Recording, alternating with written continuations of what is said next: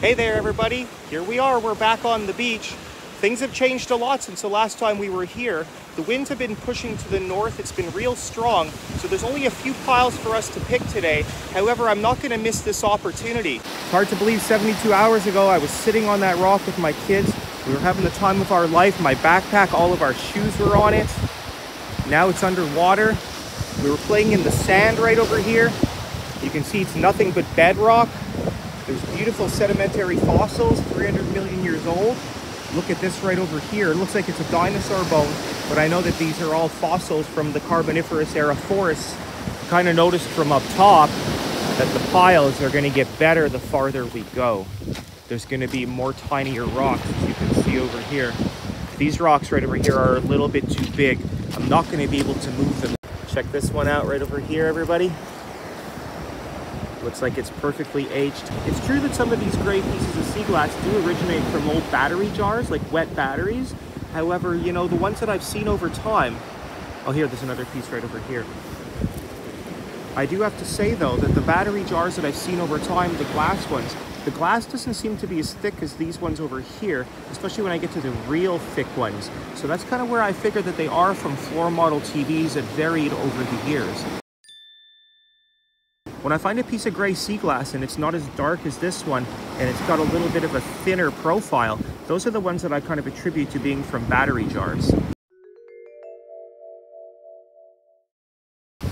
Coming up on the next pile here, everybody. You can see there's these big intermittent piles of sand in between them. So hopefully you can see the rocks are a lot smaller over here. So hopefully I have a bit more luck. Oh yeah, right away I can see we're gonna have some more luck over here, guys. Check this out, there's a piece of cobalt blue. You can see that it's completely grizzled over here. I don't know if this is a piece of bonfire or if this is a manufacturing flaw, but this is a really neat little find over here. It's kind of ugly looking, but it's really hard to say a piece of cobalt blue is ugly looking. And then right over here, this pile is definitely picking up. Okay, looking around. Aluminum.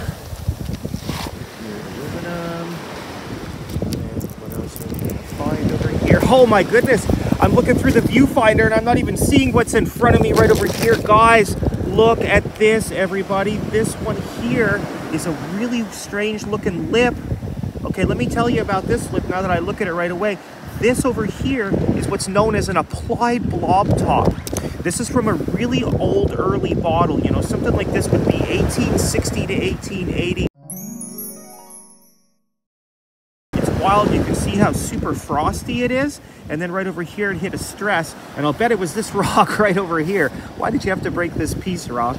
Oh, look right over here, guys, there's a heart rock. I'm going to get to that in a sec, but what I wanted to say about this piece before I pick up that heart rock is this is the top of like old torpedo style bottles.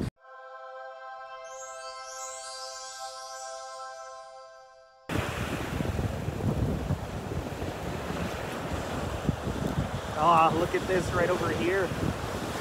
Here, guys, hold on. Here, check this one out. Here, guys, check this one out right over here. You can see it. It's the tiniest little piece of a pottery shard, and it might actually be from like the willow pattern. It's really hard to tell, and it's hard to get it in focus. It's wild because it was actually stuck to that rock, and I just started digging like a few minutes ago. Actually, the timer says it's 44 seconds, so I haven't been digging for more than 44 seconds. Nice little piece right here. I guess you can tell it's real windy out, everybody. All of the good rocks are right here, everybody. But the problem is I'm gonna have to move this top layer. It's gonna take me a long time to get the little stuff off and some of the big stuff, which is kind of wild. You can see it's got like a mix of these tiny little pebbles and big rocks as well. It's the tiny pebbles that have the sea glass, and that's what we're looking for. Like that right here. There's a dad with a daughter on the beach, so I am just gonna film holding the camera now, okay? Just for a minute. I'm gonna see what I see. Although I have to say, there's a few reasons why I really enjoy to put the camera down. Number one is that it gives me two hands, because I've described myself, if you haven't seen my early videos, as a human dredge. So I really like to get through and get all of these rocks moved. I move a lot of material to find a lot of my rare stuff. I don't want to hoot and holler. You can see I've dug a trench right over here, and there's two people still, and they're right next to me. But check this out. It's a marble and it's sitting right over here. Woo-hoo. Okay, it's a 4-vein cat's eye and it's pretty big. I've got a few other finds that I'm going to share with you guys right now. I've got some in my hand and I've got some in the bag. So right now I'm going to put this in the bag where it's safe and I'm going to share these with you. Okay, so I found a few nice gray nuggets right away in the past few minutes, and I wanted to do a shout out to the amazing and beautiful rocks on my beach. So in the past couple of seconds, I just started to collect these beautiful rocks because I know a lot of people out there love rocks, and I promise you, I come down here quite often and I look for little pieces of rocks like this for my mosaics and my artwork. However, I don't think people just want to watch me picking rocks. So this is why I kind of show the sea glass action. I found a few nice pieces of aqua sea foam as well. You can see this one over here. It's got some beautiful bubbles in it. It's got a little bit of an inclusion. So this one here is a piece of bonfire. And then right down here, I've got this piece and it's a super nice little triangle. It's really soft. It's lighter than cornflower blue. So I don't know if we could call this a powder blue, but it's a beautiful powder blue triangle. So you can see over here, it's got a little bit of a pattern or ridging. So this is probably from like a smaller medicine bottle. And then over here, I dug this pottery shard out. And this one here looks really porous on this side. So this is an 18th century find without a doubt. And now thirdly, I saw this, and I don't think it's a marble, but I just wanted to take my camera out just in case. And I still don't even know. I think that this absolutely is just like a regular rock. But I'm gonna bring it home just in case. I see one more little piece right over here. So here we go. So there's 4 little finds, and I'm still trying to be quiet and trying to stay humble here, everyone. Look at this mystery item over here, guys. It's probably going to be plastic because it's in the high tide mark. Oh, look at this. I think it's like a red fox. No, it's not a fox. It's a collie. Check it out, everybody. It's a statue of a collie. It's definitely made out of plastic. I mean, maybe I'm wrong. Maybe this isn't a collie. Okay, everybody, you tell me what this is. What do you think this is? Do you think this is a fox? Do you think this is a collie? Or am I way off? Is this some sort of a different animal that I'm not even considering right now? Either way, it's coming home with me in my collection of oddities. It took me a little bit of time to get the camera set up, everybody, because the winds are pushing and I'm kind of on an angle right now. There's only this one little place to dig, and I'm in the trench. So I'm going to keep digging here. I'm going to start close and I'm going to end all the way back there, and we're going to find some sea glass. We're going to put it in the bag and hopefully we find something good.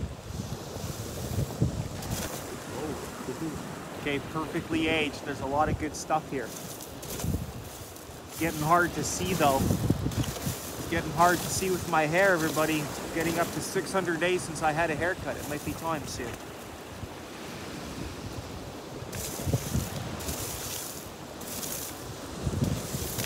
Oh, I see something. Yeah. Okay, guys, look what I just found right over here. It's the bottom of an old apothecary stopper. It's almost got this perfect cylindrical shape to it, and it's got these tiny little air bubbles in it as well. I'm going to see if I can catch them. You can see there's little air bubbles, yeah, right over there. So this piece, it wasn't shaped like this by the ocean, although it has reduced in size. I can tell that this is a piece of a stem from an apothecary stopper, because a lot of times the stems break off from the crown, the round part, and then even sometimes you can find just a tiny little fragment. This one's aqua sea foam, so we know it's going to be a little bit older, a little bit earlier. This one's from the 1800s.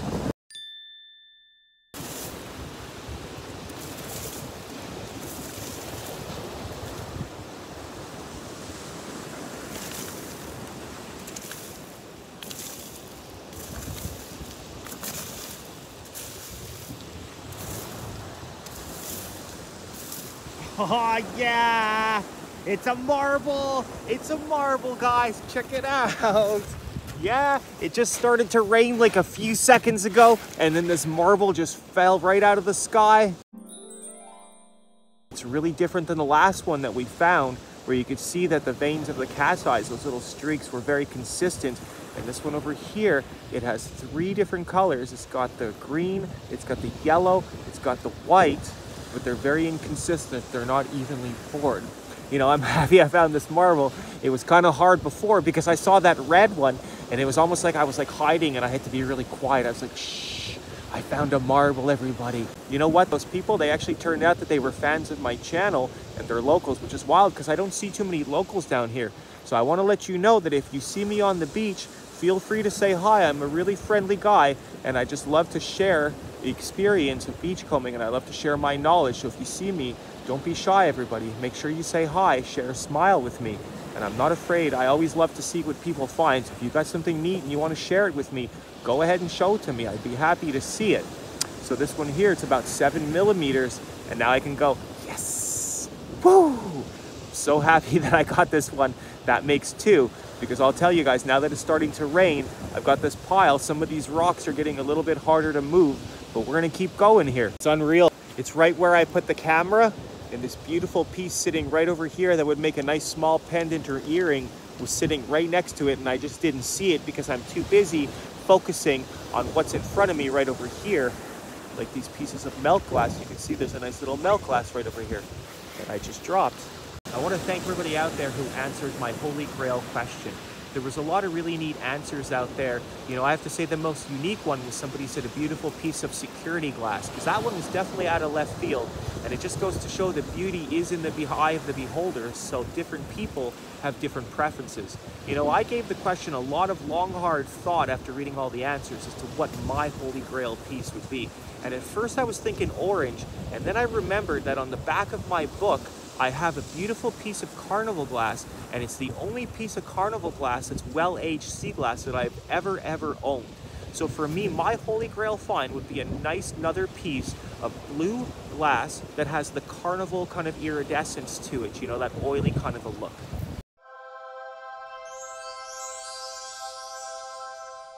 So yesterday it was way too stormy for me to come down, and then I was walking through the harbor and I uncovered a couple of neat bottles that I want to share with you right now. Okay, everyone, the tide's gone down over half a foot, and now there is not one, but there is 2 bottles sitting right over here in the sediment that we are going to get to look at.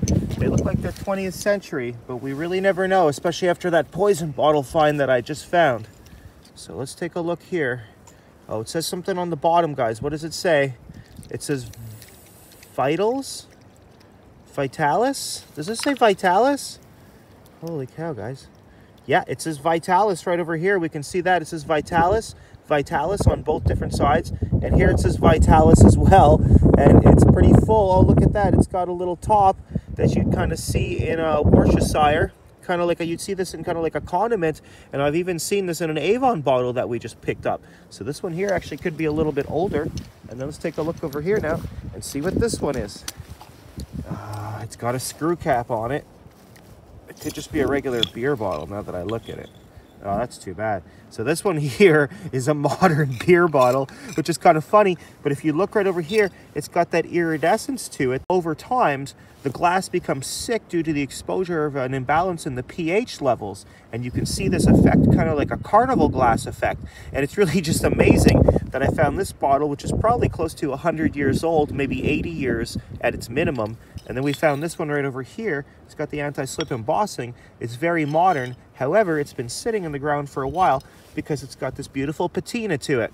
Okay, everyone, so I just had a chance to wash off the Vitalis bottle and give this one a little bit of a rinse. But as you can see, I got all of the sediment out, which proved a little bit difficult because it's got such a narrow little opening over here. And then after I got home, I did a little bit of research, and to find out that that is a bottle of old hair tonic. It's probably from about the 1930s, judging by the bottle shape.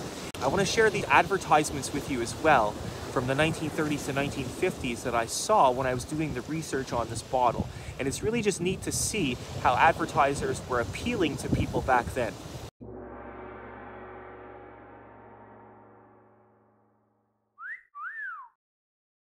Whenever you see a bottle out there and it's got this iridescence on it, I want this to kind of be a reminder that it's not necessarily an indication of age, this little beautiful patina.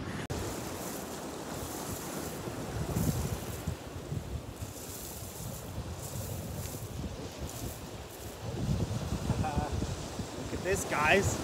Look at this right over here. It looks like it's the top from an old lighthouse. Okay, everybody, this one is really hard for me to get in the camera, but you can see it's the top from an old teapot. It's got the little tip right over here, so like I said, it kind of looks like it's the top of an old lighthouse, and it's a really neat find. Pile of rocks are getting a little bit too big here, so I've been using a rock myself to move them to try and save my hand. There's still lots of sea glass in it, so hopefully we're going to make a few good scores here before I move on. But I can definitely see that the tide has gone down considerably, and there's going to be some piles down there to pick. So we're going to have to go pick those piles, abandon this, and probably come back to it later on. There's at least 6 or 8 feet you can see right over here that I haven't been able to dig yet, and there's sea glass all over it. So we're going to take a little peek here. I'm glad we got up. Keep going. We're going to see what we find. Haha, look at this right over here, guys. Right over here, look at this crazy marble. You've got to be kidding me. I've never seen a marble like this before. Here, I got to get the camera in focus. Look at the banding on this right over here. It almost looks like it's a planet. It almost looks like it's a mineral. It's absolutely beautiful. It's banded. It's got these streaks on it. You know, I find green cat's eyes and I find green solid marbles, but this one here is an absolute first for me in 13 seasons of picking this spot. That is just crazy. I cannot believe that marble was sitting here, and it's wild because I can see the footprints right over here from the father and the daughter that were on the beach, but the tide had not receded enough. And it just goes to show that you really got to pick on the tide charts. And if you don't pick on the tide charts, you're not really maximizing your potential. Like I said, once again, there's a footprint right over here, and that marble was sitting right on the surface.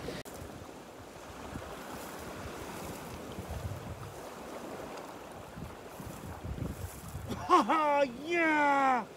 Guys, it's a piece of yellow! Yeah! Look at this.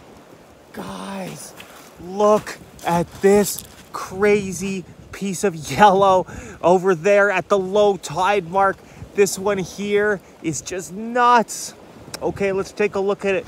It is just riddled with air bubbles. Okay, let me hold this up so everybody can see right over here. So you can see it's got these air bubbles in it. And you know what? I don't think this is like from a lighthouse lens, something like that, because the one that I find pieces like that, they don't have these little air bubbles in it. So this is probably from something different than the pieces that I attribute to being old lighthouse lenses. It's also not as thick now that I'm looking at it too. Usually when I find a piece of yellow on this beach, it's super thick, you know, it's about this thick, like this right over here. This one is a lot thinner. So I don't want to say that it's not from an old lens covering, but I don't think this is from a lighthouse lens covering because it's way too thin and it's got all these little air bubbles in it too.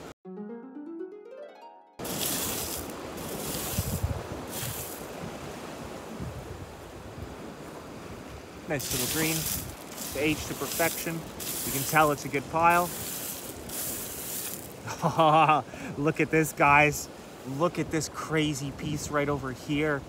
It is a piece of a bonfire marble. Okay, sorry guys, this is not a bonfire marble, but this is a fragment of a marble. You can see it's got a little piece of it that's only remaining. The rest of it's probably still out there in the ocean, or who knows, it's in this pile. Looking at it now, it's almost like it's like an orange wedge. You can see it's a little triangle on the top, and then it's really rounded on the bottom. So that means that there's probably 7 other slices of this marble if it broke off perfectly into 8 little wedges. And maybe one day I'm going to be able to find another wedge to it. Who knows, maybe I already have, because I find so many different fragments of marbles. Anytime you find a little fragment of a marble, it's a special occasion. So I don't care that this one is broken and it's beat up. It's still got a home in my collection. Nice green. Nice size green right over here.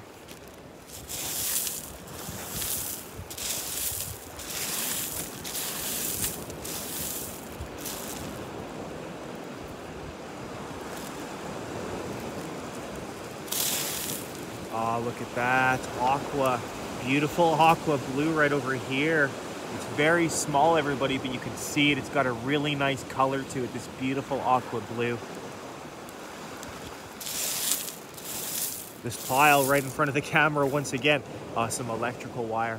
This pile right in front of the camera again is really paying out some good finds so far. Oh, more green.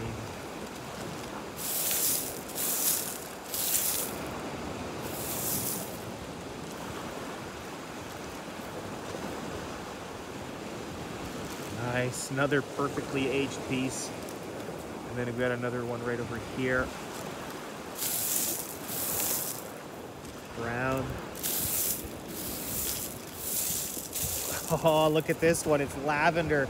This one is off the charts compared to all these other finds that I was just finding right over here. Can you see it, everybody? It's a beautiful piece of purple. It's a nice little piece of purple. I wouldn't say it's really dark purple, so it's like a lavender purple, but it's aged to perfection. It's an absolute 10.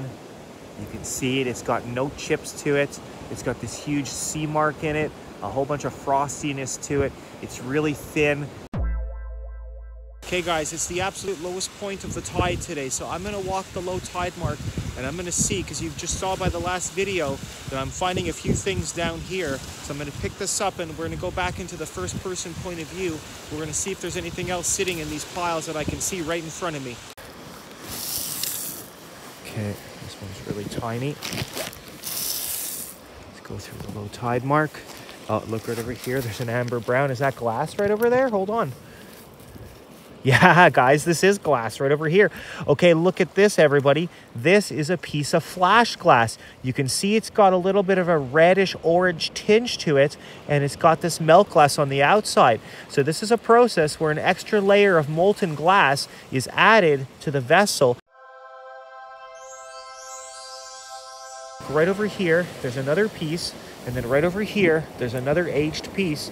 But let's get back to this piece of flash glass, because it's very, very unique. If you can see it right over there, it's a tiny, thin little layer. So they're only just using a little bit of like red glass, and it gives it a really unique accent to it. You can see there's the big hole that I dug in my backpack, and I'm all the way down here. But when I got here, the water was going right to the top where I was.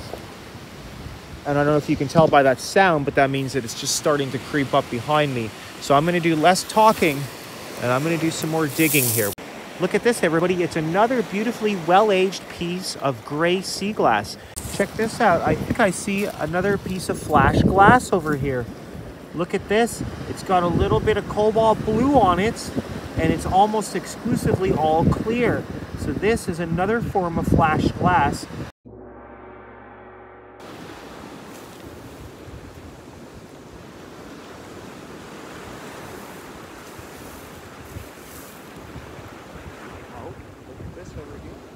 Hey guys, it's a piece of green, but it's not the most common piece of green. So normally when I find a piece of Kelly green, there's really not much to write home about. It's a common 20th century find. And while it is true about this find right over here, I have recovered a couple of really unique bottles that have this waffle pattern in it. Maybe because it's getting a little bit cold, I'm gonna go home and I'm gonna share a few of my favorite bottles with you that originated with this waffle pattern, because it's something that you might encounter or already have encountered on your beaches when you're beachcombing. And you might have always wondered, what makes a waffle pattern like this? Well, I'm gonna be really happy to share with you a few of these original examples when we go home.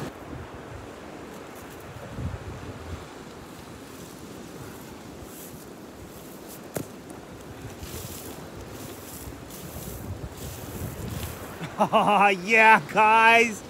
Yeah! It's another one. It's another marble. Woohoo! Okay, guys, check this one out over here. It's a red, white, and blue cat's eye sea marble. You can see it's a little different than a lot of the marbles that I recover out my way. Ugh, look at my hands. They're just so dirty. I got seaweed. I got rocks all over them. But that's my life. That's how I live, isn't it? So here we go, guys. It's a red, white, and blue cat's eye sea marble. It's still pretty big, you know. I'd say it's about a ½ inch big, and it's got a little bit of an aqua seafoam tinge to it. Okay, everybody, I am just doing a little bit of kicking before we leave, and check this out right over here. It's an absolutely massive piece. It almost looks like it's a heart. It's about 2 inches across. It's a really massive find. I came back to this big pile that we were digging a few hours ago, and I'm just giving it a few kicks from the top. I'm not getting on my knees. I'll be honest, everybody, the weather has gotten really cold. My feet are a little bit wet. It's a lot harder to keep picking when you're wet and you're cold and you're cranky. But I'm giving this everything I can. And of course, I find something big like that when I turn the camera off. So let's keep going here, and maybe I'm going to find one more. See, here's another nice big piece right over here. Nice, large, clear. Another one that's well over an inch. And it's usually, like I say, when you dig in the big rocks, in the big piles, you're going to find the bigger pieces of sea glass. And when you dig in the smaller stuff, you find a lot more of the tinier wow factor pieces. Let's put this piece next to the other yellow that I found and see how different they look. You can really see the difference in the color from one to the other. Although this one still looks like it's a little bit yellow. This new smaller one that I found still definitely looks yellow. It is a lot thinner and a lot flatter in contrast to this big, thick yellow one. It's amazing to think how thick the other yellow one that I found last year was in contrast to this one, even though this one seems super thick. It really is unbelievable when this beach turns over how much gray sea glass there is. Okay, everybody, I just kicked up another marble. You can see it's a milk glass marble right over here. And I don't know, let's see, does it have a swirl to it? No, it's really hard to get it in focus. It doesn't have a swirl, but it has a little bit of a dent to it. That's okay though, guys. This is my 5th marble of the day. And every single kick I make, I'm just saying to myself, this is the last kick and I'm going home. I'm glad I stayed because I got another one. Okay, everybody, you can see the pile behind me. And I'll tell you that I have ripped this beach up as much as I can. There's not going to be any more sea glass to be found. We've been here for the whole afternoon and it's into the evening now. So it's going to be time to go home. I really want to thank everybody for watching. Thanks for all of your love and your positive support. I just want to remind you, if you leave a comment, you leave a question, I'm going to go out of my way to answer it, and it's going to make me feel so good. I just love to connect with people. I love to share, and it's so neat how a love for beachcombing treasures brings kind-hearted people together from across the globe, and I'm very blessed to be sharing these videos with everybody who's watching. So thank you so much, everybody, for watching. Hopefully we're back out here again real soon. I'll see you then. So I've got that tiny little nubbin right over here that I say is from an old apothecary stem, and I wanted to put it next to an original one right over here. So you can see they've still got that cylindrical type of a shape to them, and this one's reduced in size quite a bit. Now, a lot of times the stem breaks off from the crown, which is the top over here. And I love this piece because it's a perfect example. You can see it came out of landfill. It didn't even go into the ocean, yet somehow the stem, it sheared right off and it took a little portion of the crown with it. And then finally, I've got these other examples of the stems that have broken off from the crowns in my collection. You can see that all of these little stems over here all have the same cylindrical shape to them. They come in a variety of colors, although out my way I find the majority of the ones that I find are in the aqua seafoam blue over here, which kind of indicates they were made in the late 19th, early 20th century. This little piece over here with the milk glass, the clear, and then the orangish red in the middle, it was quite intriguing to me. So I really wanted to share with you the closest thing that I have at home that matches to it. So this vase right over here, I pulled it out of heavy pickup probably about 12 years ago. And I really am not sure if this is like a handmade work of art or something that maybe was sold in a dollar store to look like it's a handmade work of art. Just because it's got like this style of glass to it where they're just using this little bit of red in the middle, because we can see that the milk glass is on the inside, just like our piece, and then the clear glass is on the outside, like right over here, and then in the middle, we've got this orangish kind of a red transition, the sunburst of a color that makes it so much more beautiful and ornate. And then even looking at the top over here, I thought to myself, is there a chance that there's just a machine and it folds this as the glass is molten and hot and still malleable? Or is there an artist that's actually doing this and making this a one-of-a-kind, very unique piece? So if anybody out there has ever seen this like in a dollar store or even like in an art collection, I'd really love to hear from you. Now I have my waffle pattern over here, and I've got my two favorite vessels in two different colors that possess this waffle pattern. Now I love this one over here because obviously this is a liquor bottle, it's an alcohol bottle, but it's got the unique handle and it's almost shaped like a boat. Now, if you recognize this vase right over here, that's because normally it sits right behind me on the shelf up atop where I keep a few of my old lanterns and larger pieces that just don't fit inside my glass cabinet in the other room. I also want to add that the waffle pattern just wasn't used to make ornate glass vessels, that it was used in a ton of crystal and tableware and glassware as well. You can find it in a whole different style of colors, and if you don't know how to tell the difference between crystal and glass, you put the two of them together and you'll see that the crystal actually is a little bit duller because of the lead content. I made a video on this not too long ago, so feel free to check it out if you're looking for more insight on how to tell between glass and lead crystal. So I've got this little yellow piece right over here, and I wanted to put it next to the big one that I found last year, which I'm almost positive comes from an old lighthouse lens. Now when I put the two of them together, the thickness is a little bit more apparent, and you can see the size difference as well. This possibly could have been to do with something from the rail or even a nautical lantern that wasn't from a lighthouse lens like this one over here. And I say that because looking at it, this corner right over here is really rounded. So that leads me to believe that this actually was a rounded lens at one point.